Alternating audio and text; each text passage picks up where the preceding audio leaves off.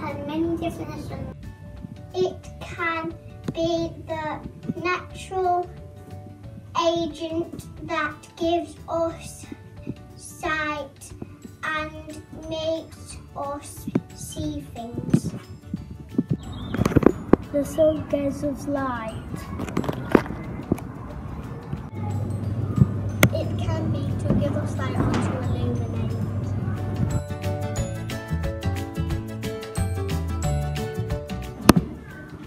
Lamps, light and torches give us light. It can be to make something start burning. We can light a fire.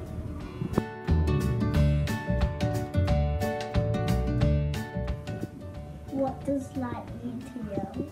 Light means to me when God created the sun, moon and the earth.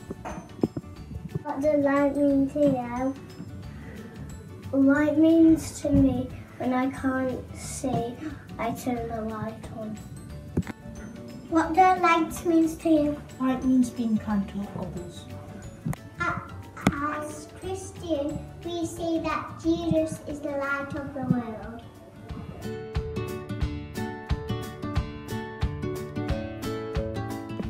How could we be like Jesus and shine our lights? I can say kind words. I can help my friends. I can look after the road, what God made for us. I can show love. I can work hard. I can play nicely with my friends. You show your light like Jesus. I show my light like Jesus when I help my mum and dad around the house. How have you said your light like Jesus? I have shown respect to my teacher by listening. How have you shown your light like Jesus? I've helped my friends when they felt down and I've helped them when they felt struggling.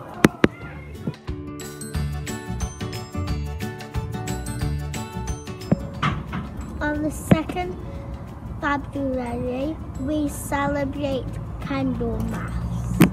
Mary and Joseph presented their baby son to God as an act of thanking. They met the prophet Simeon and Anna. These two realized that this child is special. So part of God's story is about Anna and Simeon, and it goes like this. For hundreds and hundreds of years, God had been promising his family, the Israelites, a rescuer and king.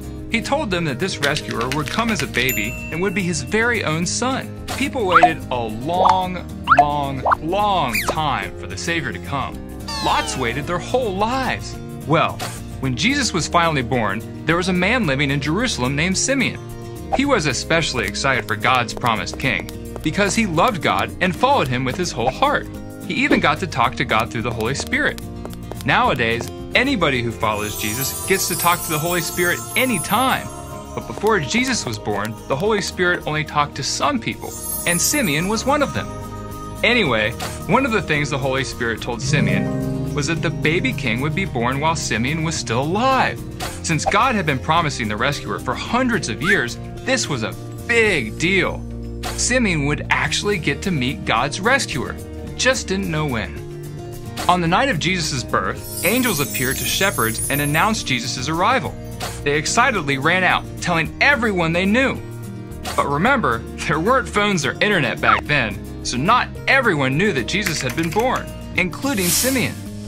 A little while after Jesus' birth, the Holy Spirit told Simeon to go to the temple. He may not have known why, but he obeyed anyway. Good thing he did, because while Simeon was at the temple, Mary and Joseph brought their new baby Jesus to the temple too, to dedicate him to God. As soon as Simeon saw Mary and Joseph with Jesus, he knew who Jesus was. We don't know exactly how he knew, but he did. Simeon took Jesus in his arms and said, "Lord, you are the King over all. Now let me, your servant, go in peace. That is what you promised. With my own eyes, I have seen what you have done to save your people." See, Simeon was getting pretty old, and meeting Jesus was the one thing he wanted in his life. Now that the rescuer was here, he was ready to die in peace. There was someone else in the temple that day, a woman named Anna. For many years, she had stayed at the temple day and night, worshiping God through fasting and prayer and talking to God through the Holy Spirit, like Simeon. The Bible doesn't tell us exactly how long she'd been there, but by this time, she was 84 years old. She knew God well, and, like Simeon, she had been waiting for the king God had promised. Sure enough, Anna came by just as Simeon was talking to Mary and Joseph. Immediately, she praised God. The king was finally here, just as God promised.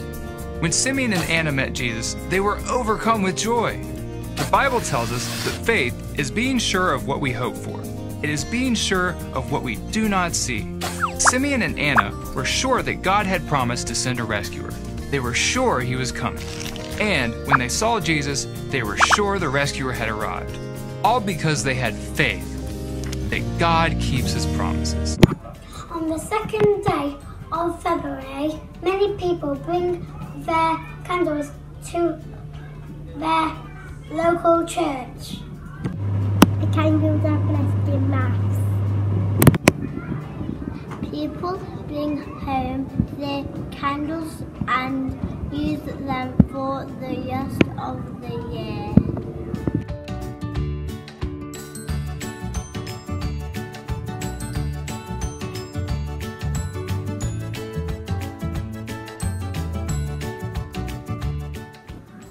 This week's scripture is from John chapter 8, verse 12.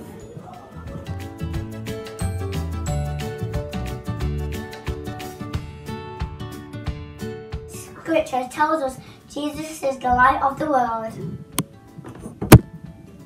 And that if we follow him and live by his examples, we will always shine brightly.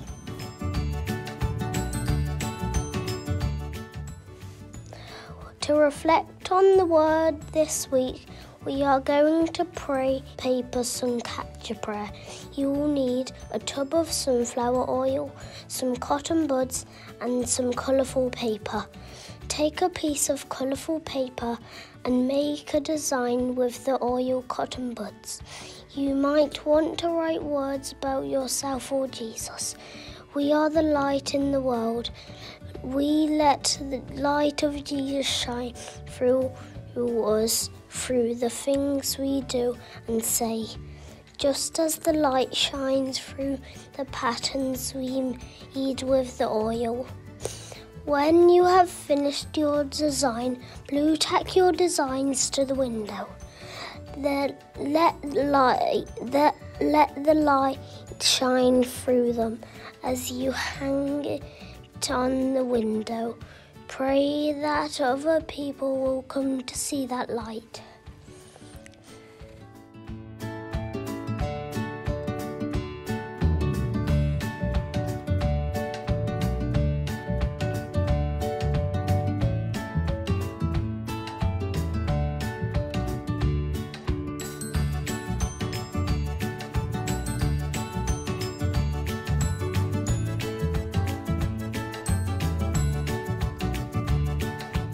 Your mission in the week is to shine the light with all that you do and say.